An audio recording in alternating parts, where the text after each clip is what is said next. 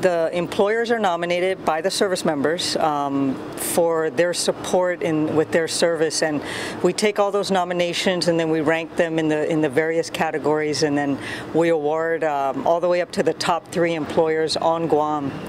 And yeah, I think they were just grateful for the nomination. Of course, we're always thanking them for supporting our troops, and we'll continue to thank them. And their support to our troops just allows them to do what they do every day, in protection of our nation and our island.